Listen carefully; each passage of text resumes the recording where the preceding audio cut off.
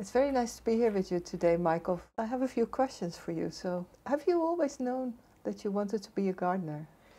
To be honest, no, it's not. I can't claim that I have. It wasn't.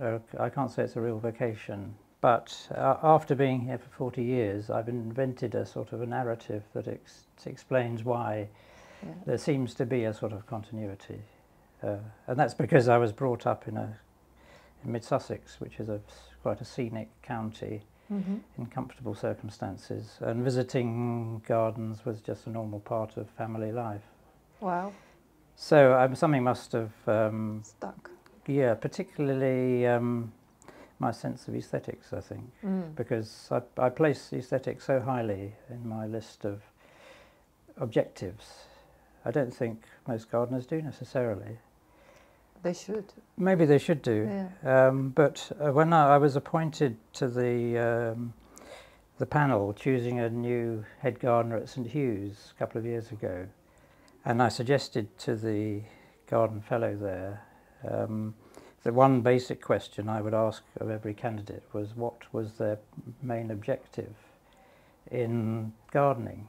And I expected any self-respecting gardener to say, well, to create a place of beauty, you know. Yes. And none of them said that. One of them actually said his main objectives would be to avoid getting complaints about the garden, which I hadn't thought of it from that point of view, I must admit. No. Michael, you wrote a book, well, not a book, you wrote a book, but I'll come to that later, but you wrote a chapter on the history of the college and the garden in the book about the college. And I was wondering if you could share with us a bit about the history of the garden, when was it established and in what style? Yeah. And what is still visible? What is still visible, yeah. Well, I mean, one of the pleasures of having been in the same place for such a long time is that I've had the opportunity to research. Yes. And all the records of the Radcliffe Trust have been deposited in the Bodleian Library. Right. So when I was researching this chapter on the history of the gardens, it shed a lot of light on, you know, how it developed. And it's so interesting because although it's a unique university institution, nonetheless the grounds that sat around the building, the observatory, were laid out in the prevailing style of the time, which was the landscape movement, Right. which was a sort of a naturalistic style. Yeah. A bit like Rousham House. A little bit like that, yes, yes. And in fact, you could, in that respect, perceive the observatory as a sort of a garden structure, you know. Yeah. Although, yes, it is the main objective. And the college garden still contains elements of that original garden. So the main garden just outside here, all the curved paths were laid out in the early 1800s. And they give it this informality. I mean, gardeners often contrast the sort of symmetrical garden, the formal garden, with the informal one with curves. I mean, it's a very sort of oversimplistic way of looking at it. No, but it is, yeah, not so rigid. Yeah. And although the original grounds, which were much more extensive on the south side of the observatory. Yes, you once showed me an image of that. Yeah. It's quite impressive. Yeah, they've all been lost, but nonetheless, there's still the character that's inherited from the original layout. Yeah. And what was the garden like when you arrived here as the head gardener? Well, I was in the fortunate position of taking on a garden that was, I don't like to say this with respect to my predecessors, but it was a bit dilapidated, or a bit run down, shall we say. Yeah. So almost anything that I did was an improvement. So I had a lot of compliments about it. Good position to be in. Yeah. And what have you kept and what did you change?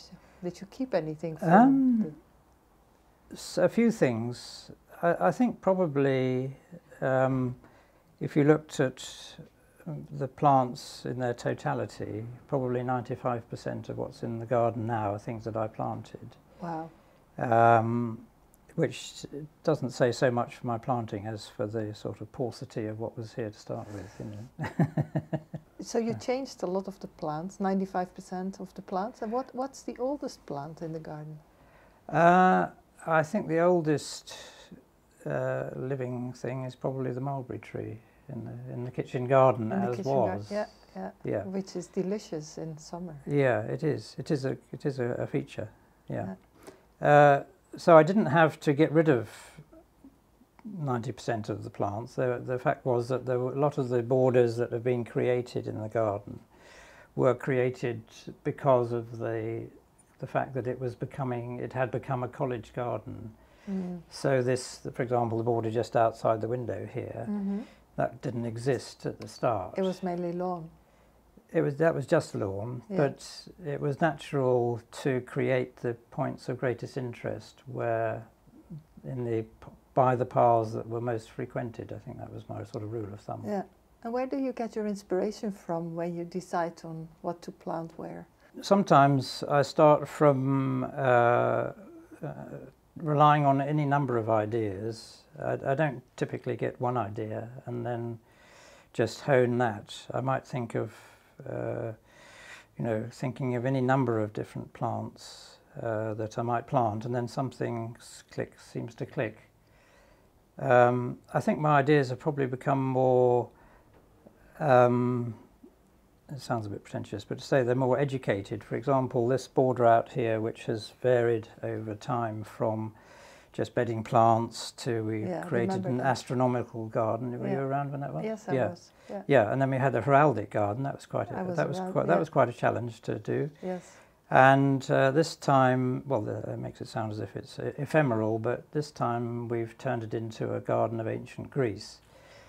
So there are structural elements actually that came off the building, some codestone fragments that are used as sort of parts of the rockery. Yeah. And just very recently, only a couple of weeks ago, I had ordered a Corinthian capital to go there. Yeah, to reflect the Vitruvius's explanation for the origins of the Corinthian order. Which was? Which was that a lady from Corinth placed a basket unknowingly on an acanthus plant, and the leaves grew up around her basket. Ah. And a passing architect supposedly thought that would make a rather nice new order of classical architecture. Well, he didn't think that, but I mean that's how it. That is by reputation how it was. That's how it came to be explained.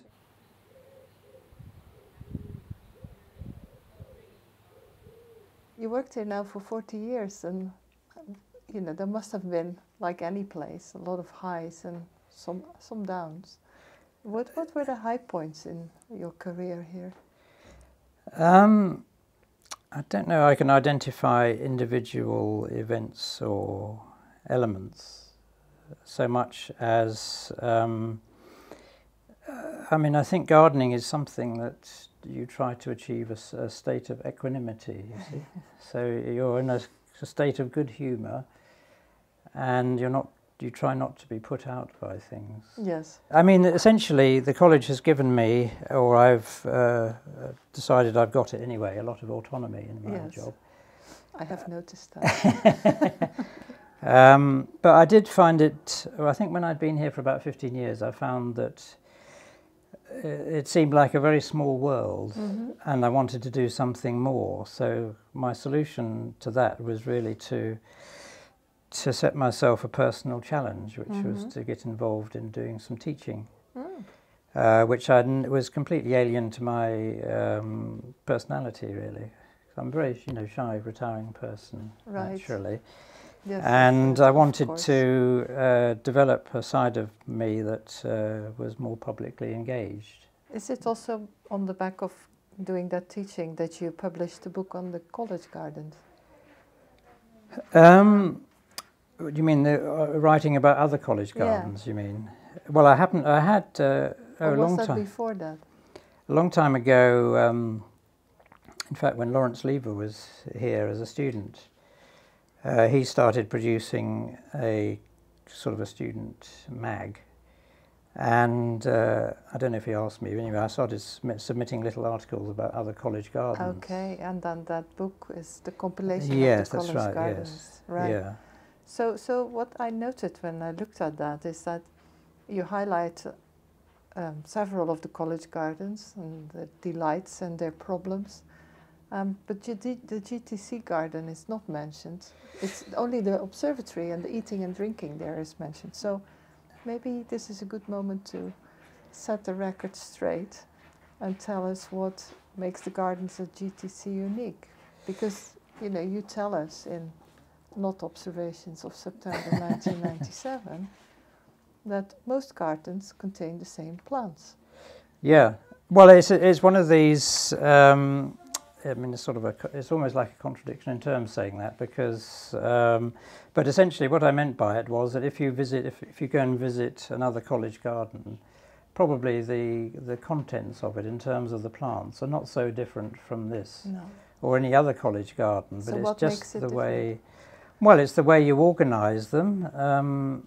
I came up with a sort of an analogy with writing, so that if you plant things completely randomly, you have a meaningless aesthetic statement. So you have to organise your planting in such a way that you make cohesive statements by combining plants that, for reasons of colour or form or leaves or whatever, go together nicely.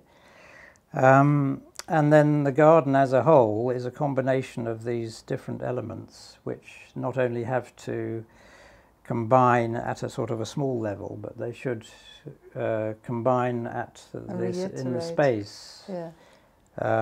So there are. I could explain the garden standing in front of different views to say why it is balanced. But most of these things are just taken in. Anybody walking into the garden would form an impression. They wouldn't try and analyse it and see how it works. But I think they would recognise there's something there. Yeah. Yes. Are there, in addition to all the similar plants to other college gardens, do we have any unusual plants or flowers here? Well, I'm sure we do. I'll grab this thing here. This is a conservatory plant called Albizia Lophantha, which comes from Western Australia, and as you can see, this is just a seedling. It has, if I tip it out, let me tip it out for you. This will probably go horribly wrong, but essentially it's got rather unpleasantly smelly roots because it's nitrogen fixing or something, so it gives off ammonia in its roots. It does stink.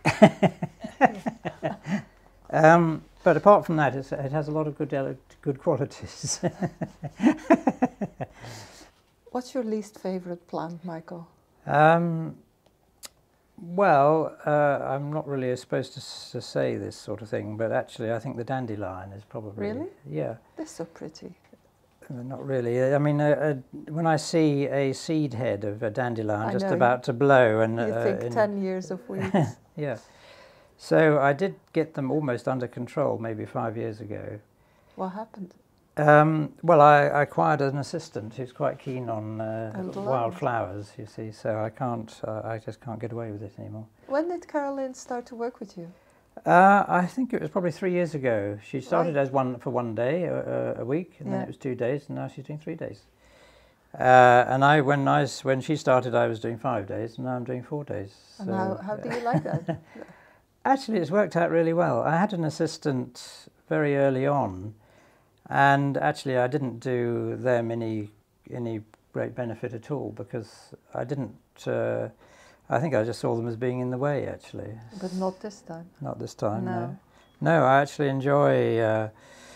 You know, she's interested in the subject very fully. Her approach is slightly different from mine. Which is nice. Yeah. No, absolutely. Yeah. So, you know, she's trying to... After 40 years. She's trying to bring me round to her way of thinking, and I'm trying to bring her round to my way of thinking. So we are in for some creative new developments. Yeah.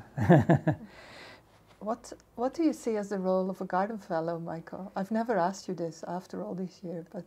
no, well, perhaps you should have done. I might be surprised. Well, I mean, I see them as a way of communicating our gardening ideas to the governing body. I mean, that's where, if you want to have something done that is structural or significant or costs money or something, then it has to have, that's when approval, centralised approval is necessary. So in that way, I'm aware now. Yeah. My short well, there are some things which would never have happened if I hadn't convinced somebody in a position to give the go-ahead that it was worth doing. Otherwise, you can just have, you know, we can all have brilliant ideas, but if you can't actually, if you don't have the means to put them into, as you say, to execute them, then there's not much point to them, you know. Yeah. So, well, Marella, you asked me what my view of the garden fellow is, so perhaps I can ask you what your view is. What is the role? Well, I go and have lunch with you every month for a start. Well, that's not a sufficient thing. That is not sufficient, no. That was just joke. And then I think I agree with you that it's good to have a point of discussion about your plans, and then see if they should be brought to GB as a paper for discussion. Which we've done on some occasions. And provide support if you need that for a certain plan or event or whatever. Yeah. Well, yeah, I mean, just at a level of moral support, I think it's... Yeah, moral support. That's not practical. I don't well, think I'm allowed practical support. Well, no, that's not quite true, actually, because I've got a picture here of... yes. You might recognise this picture. So this is a picture of you planting the cedar tree. Cedar of Lebanon. Yeah. This was in April 2017. I don't know if you're aware of this, but this was a ceremonial planting which you were conducting as Garden Fellow. But what you might not be aware of was that this was planted at noon, and over lunch I had slight second thoughts about the planting depth that you had put the tree in. I mean, I had dug the hole, but nonetheless it didn't seem to be quite deep enough for my liking, and also I didn't like the way that the tree was pointing towards the building. I felt it should be pointing away from the building. Right. Again, on reflection. And I thought, well, if I'm going to do anything about this, I better do it fairly smartly. So after lunch, I went out into the garden. I did. You did. I did. And I dug it out because I thought, well, nobody's going to notice me doing it. And anyway, just as I was replanting it, a lady leant over the hedge and introduced herself as the writer of the newsletter for the ROQ next door. And she said, did I mind if she took a photograph of me planting the tree? You've never shown that to me. I'm a little upset now, Michael. No, I know. Well, I do try to be honest with you about it. So anyway, it's still your tree, you know, and you did plant it temporarily. I don't think it's my tree because I didn't. Well, no, actually, it belongs to this lady who's overlooking the planting. Jenny Turner, who's sadly no longer with us, but I mean, this tree actually replaced some birch trees which her husband had sponsored years before. Yeah. So there's. So I think we need to plant another one. Now that well, on the other side, well, no, there already was another tree there because this is your Well, tree. I call it your tree just to make you feel better. And this is the previous one that I planted about 35 years earlier, Yeah. which was sponsored by Brian Bauer, who was the first garden fellow, actually. Oh, the first? Okay. Yeah, well, he was chairman of the garden So committee. there's always been a garden fellow? Well, there was a garden committee. Even a committee? There was a full committee at one time. How did that go? Well, it was very good because we met every term. There were a lot of interested parties who attended. But they dropped from being once a term to once a year. And then it lapsed. And then it went from being a garden committee chairman to a garden fellow. Right. Which has worked fine. But the first seed of Lebanon, which is quite magnificent now, that was sponsored by, this is the original sheet. See, what does it say? Trees which have been or are being planted in the gardens to whose cost fellows of college are invited to subscribe. Yeah. I don't know if anyway, so Brian Bauer, whose signature is against this cedar of Lebanon, paid the handsome price of £6 to buy that tree. Yeah, which was about the same size as the one that you were planting when it went in. So I've got to wait 30 years. Yeah.